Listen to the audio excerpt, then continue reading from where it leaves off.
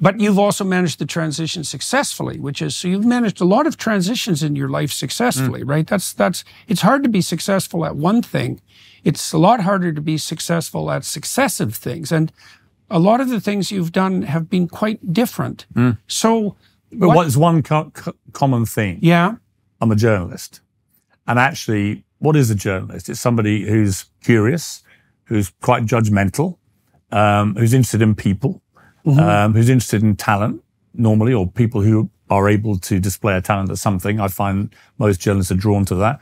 They want to get to the truth. They want to get to answers. When I look at whether I was a newspaper editor, whether I was a talent show judge, whether I was even competing in Celebrity Apprentice with Donald Trump on his show, whether I was doing a morning show, whether I was doing any of these things, or what I'm doing now, the common thread of all of it are that skill set that I developed as a young journalist, I think has held me in brilliantly good stead for every single thing I've done.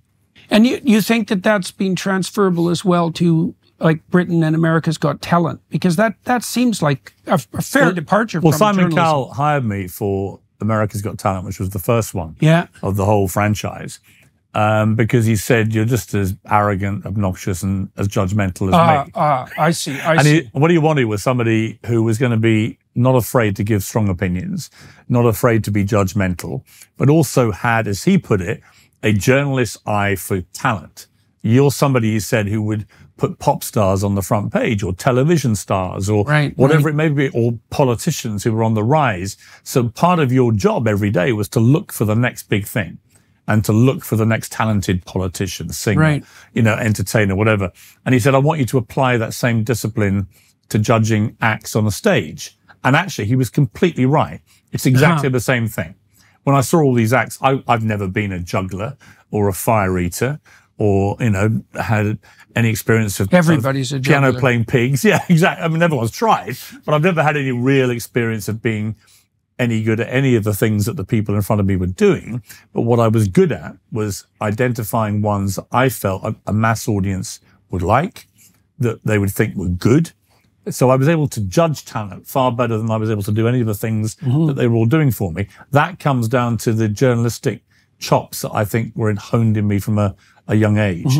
Part of a journalist job, when you're running a newspaper, when you're doing a big CNN nightly global show, doing a loud, noisy morning show, part of it is identifying what you should be talking about and what you think other people would be interested in talking about. So that, again, just comes down to having an instinct, which I think a lot of journalists have. So I think the running thing is the journalism. Yeah, well, it's that capacity to separate wheat from chaff. I mean, I've watched Britain's Got Talent and America's Got Talent a fair bit. I have a real soft spot for it. It always makes me tear up. And Simon Cowell is a very interesting person because he's a very strange combination of extremely sentimental and extremely judgmental. And so you can really see, and it seems to me that his judgmental capability is actually nested inside his discernment, that he really does care that the people who are making an effort and who are genuinely talented rise to the top. And the price you pay for that, obviously, is that the people who aren't genuinely trying or talented don't get to rise to the top. And he's also, I would say, got more sentimental and less judgmental since becoming a father, which is interesting. Because I've known Simon for nearly 40 years. Testosterone decrease. Yeah, before he had any commitments, he was wham, bam, take everybody down if he didn't think they were any good. Now he's much more empathetic. And I'm sure it's becoming a father that's done that too. I've noticed it tangibly on screen. And it reminds me of Sir Alex Ferguson, who was the greatest sporting coach in history, I would argue, who was the great Manchester United football coach. And he always said that he loved to pick kids like 18, 19-year-olds because they played with utter fearlessness.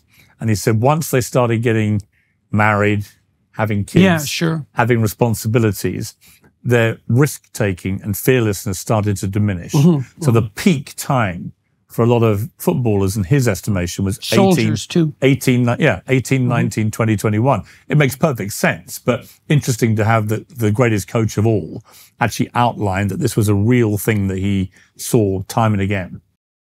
Going online without ExpressVPN is like leaving your keys in the car when you run into the gas station. Most of the time, you're probably fine. But what if you come back to see someone driving off with your car? In today's digital age, your online privacy isn't just a luxury, it's a necessity.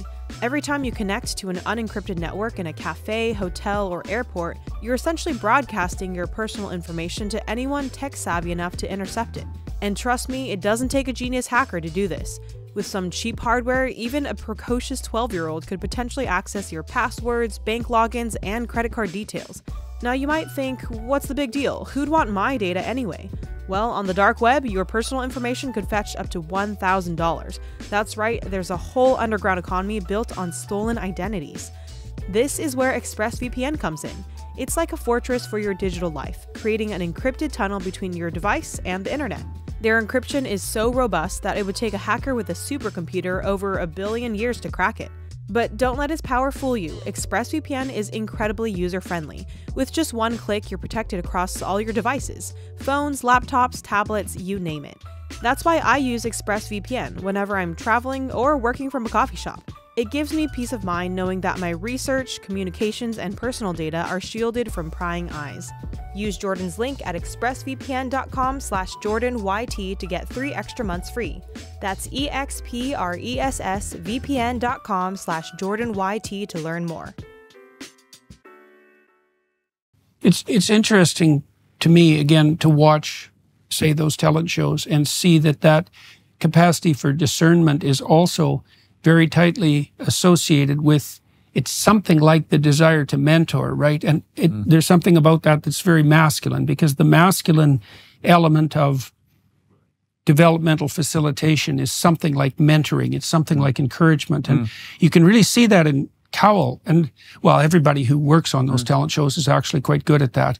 But he seems to be genuinely interested in facilitating the development of the career of the people who are in fact talented and trying, and goes out of his way to do that. And I think it's part of the appeal of the show, you know, to watch him exercise that careful judgment that's also on the side of the person who's striving upward. Yeah, it's a lovely thing. He used to say to me when I didn't replace him, he couldn't be on America's Got Talent because he was on American Idol. So even though he created America's Got Talent, he wasn't able to be a judge. And he said to me, look, here's the deal. Remember, I was in dreamland. I'd been fired from my job as a newspaper editor thinking that's the end of my media career. And literally a few months later, I'm on the Paramount movie lot in Los Angeles in my trailer next to David Hasselhoff's trailer and Regis Philbin's trailer. And I'm thinking, I could get very used to this. And then Cowell roared up in his Ferrari, whatever he had at the time. And he came and had a cup of tea with me, all very British, in my trailer. And he said, here's the deal. You can be as judgmental as you want, and you can be as brash as you like, and you can be everything that I know you to be when you want to be that tabloid editor kind of mindset. But you have to be right 80% of the time or more. Otherwise, the act doesn't play with the audience at home. If they're looking at you being mean, but you're wrong, and they don't agree with you, the act doesn't fly. And that was very good advice, because it concentrates your mind to think, not just what are you thinking of something, but actually what are the audience at home likely to be thinking here? And that particularly comes down to the empathy that you would want to show certain acts. And a good example would be Susan Boyle, who became probably the greatest breakout that was really star of any talent show anywhere. I mean, there was a 47-year-old spinster from a Scottish village who'd never performed outside of her little community, who suddenly became the biggest superstar in music in the world, sold 27 million albums. And when the finale of the show took place live, there were news crews from NBC, ABC, CBS. It was insane. It was amazing. Insane. And we all, having initially been very judgmental in a way, if you look at the original clip, rolling our eyes. Who's this? Who's this? This is going to be terrible. The evolution very quickly of, wow, we've got something special here. And then our desire collectively to then be very protective to Susan, because she'd had a tough upbringing. She'd been starved of oxygen when she was born, and that made her a little socially awkward with a lot of people. And we were determined that she would get protected. And Simon was particularly determined. It was his show. This was one of his breakout stars. And that's all part of it. And I think that is a side of him that people don't often see, but I saw it. His desire to protect Susan and people like her who were just so unused to the limelight. But she was extraordinary. I remember going to the Rockefeller Center in New York. It was snowing, literally like 2 feet of snow. And they had an outdoor stage. And she was going to sing I Dreamed a Dream from Les Miserables, the one that she sang on the show, live at 8 a.m. And she was vomiting in a dressing room 10 minutes before from fear, utterly terror-struck. And at 8 o'clock sharp, she was on that stage, now age 48, in the center of New York on NBC's Today Show. And she absolutely sang it completely faultlessly in front of a big crowd outside. Amazing. And I remember looking at that going, that's extraordinary. That's for sure. So she had You never know what's inside people. And she had something magical. And the beauty of those talent shows is, you know, I always believe everyone's got something. Everyone has a talent. I genuinely believe that. And, you know, I remember going to the Soweto Township, for example, in South Africa once, and the kids singing and dancing and seeing some of them and thinking, I mean, you would literally win America's Got Talent if you sang like that on a stage. And these are penniless kids in a township in Soweto. So I think everybody has a talent. You just have to find a way to unlock it.